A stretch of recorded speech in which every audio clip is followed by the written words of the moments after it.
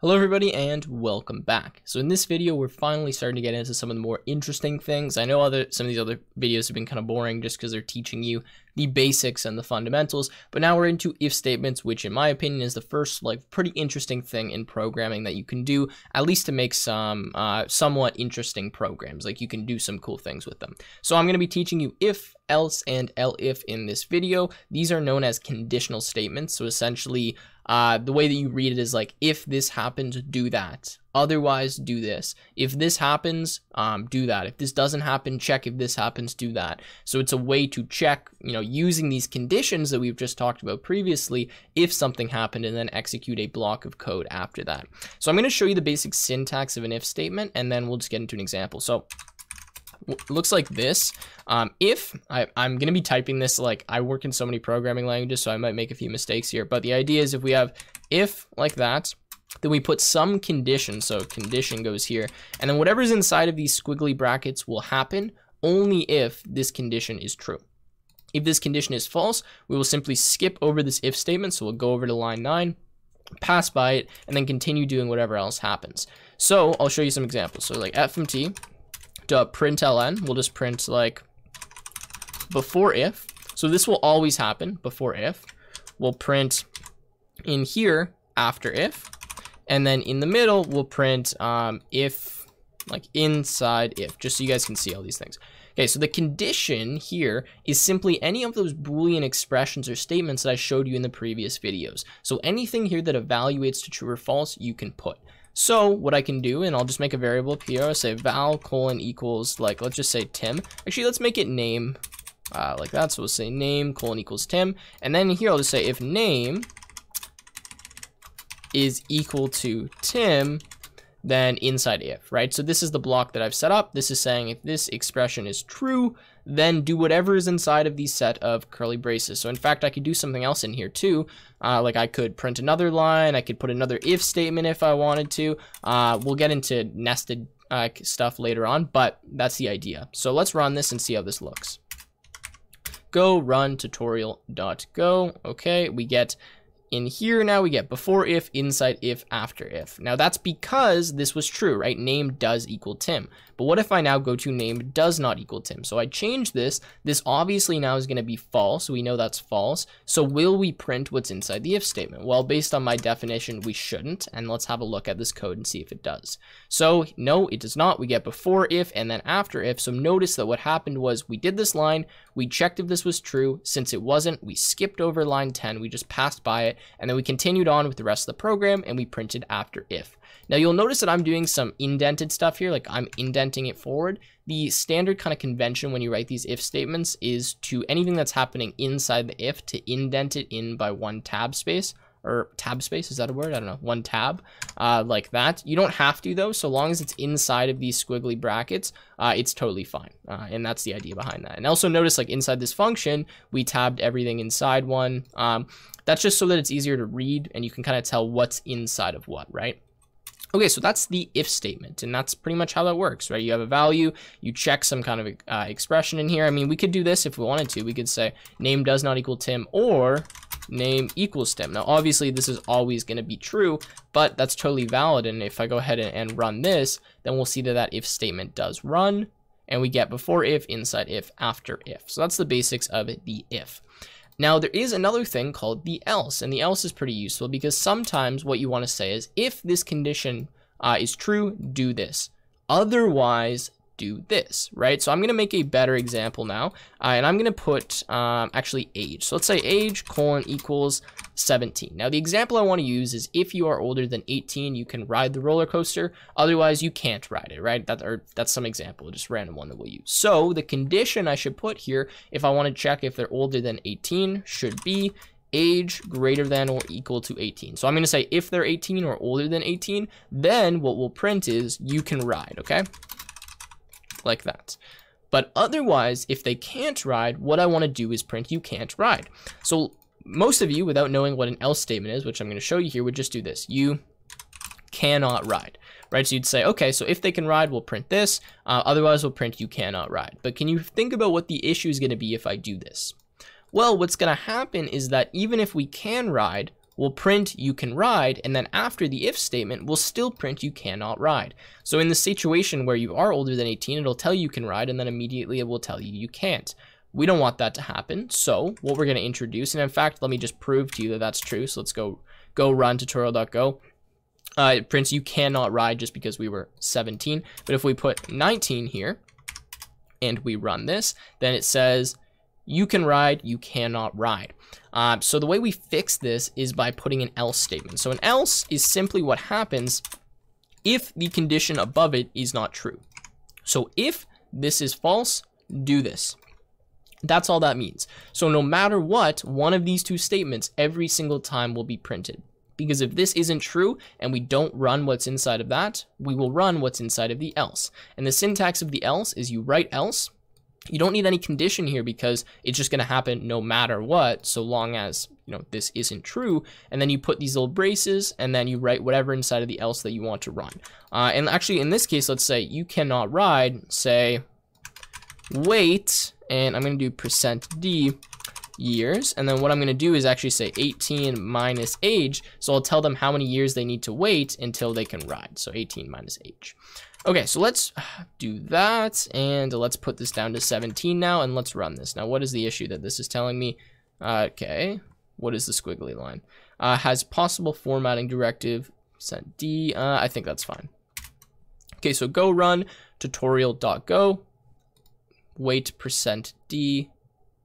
Sorry, this is supposed to be printf, not println. I was like, what the heck's happening there? Okay, let me just run this one more time and have a look at this down here. And we get, you cannot ride, wait 1 year, right? So wait 1 year before you can ride the roller coaster. So that's how this works with the if else. So if this is not true, do that. If this is true, don't do that. So let's make this 19 and let's just show you what happens if we now are old enough. Go run tutorial.go.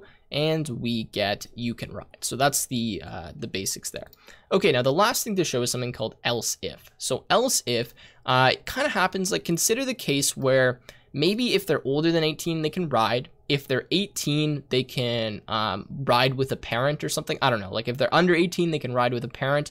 But if they're younger than 14, they can't ride at all. So we have like 3 cases, right? If they're between 14 and 18, they can ride, but they need a parent. If they're older 18, then they can ride by themselves. And if they're younger than 14, then they just can't ride.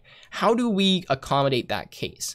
Well, I mean, we could do like 3 if statements, right? Like I could do this and I could say if age is greater than or equal to 18, print you can ride, let's say alone. And then here I could do if age is greater than or equal to 14 and age is less than or equal to 18. So this way, actually, we'd have to say less than in that case. So if they're between 14 and 18, but they're not 18, because if they were 18, they'd be able to ride, then we'll print you can ride with a parent. And then otherwise, so in the situation where they're less than 14, so if age is less than 14, then print you cannot ride. So this will work.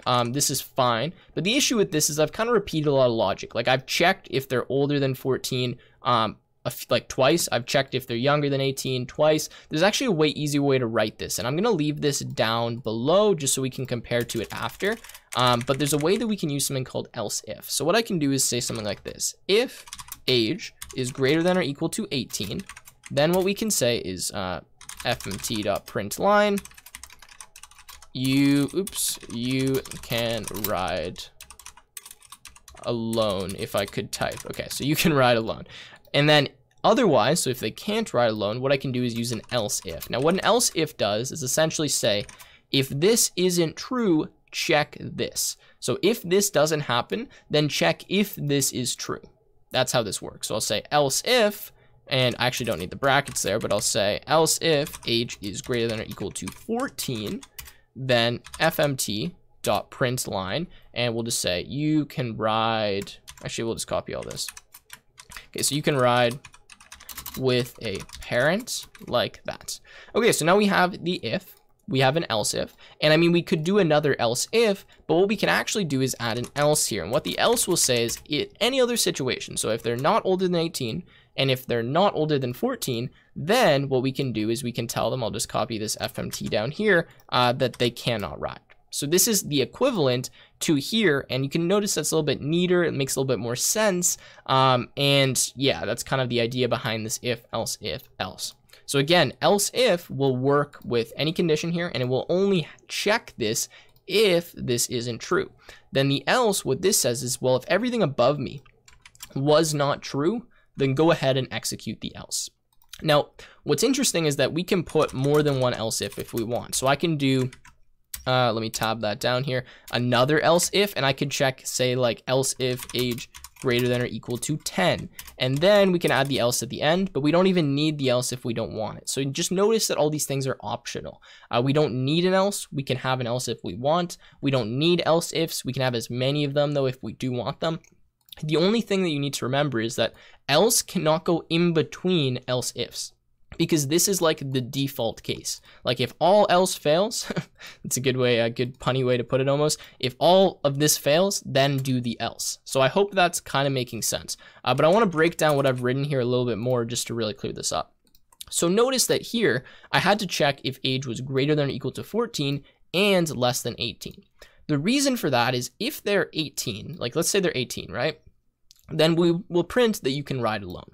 Now, if I omitted this, so I got rid of that and, then it would also print you can ride with a parent, which I mean is technically true, but we don't want to show that, right? We only want to show them one of these print statements. So because of that, I had to add this extra condition that said, let's make sure they're in that range so we don't accidentally print two statements. And then same thing down here, right? I had to say if age is less than 14, because if I just put like an else statement, for example, then actually, would an else statement work? I guess an else statement will work if I did that here. But anyways, that's the idea that like this middle condition, I had to check something extra, whereas up here, I don't have to check that. The reason I don't have to check that is because if they're greater than 18, we'll print you can ride alone and then just skip down to line 15 after the else statement, right? So that's why this is oftentimes much better to use than this kind of structure with just 3 independent if statements, because you obviously can write multiple if statements. You can put ifs inside of elses, else inside of ifs. It starts getting pretty complex and interesting the further we go. But let's test this and make sure that I'm not lying to you guys.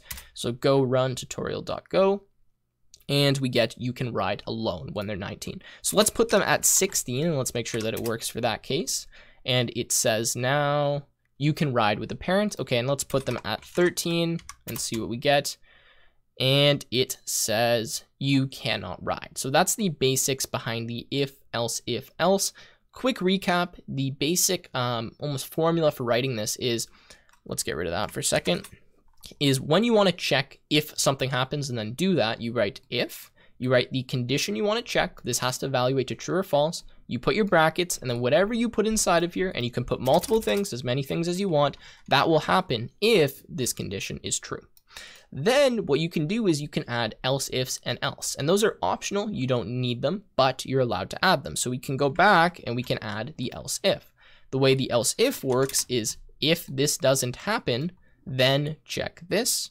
And if that's true, do this. But if this happens here, this will not even be checked. We won't even bother doing that comparison, right?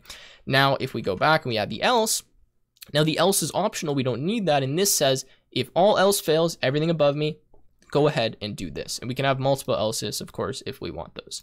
So that has been this video on if, and else. I hope you guys enjoyed. If you did, make sure to leave a like, subscribe, and I will see you in the next Golang tutorial.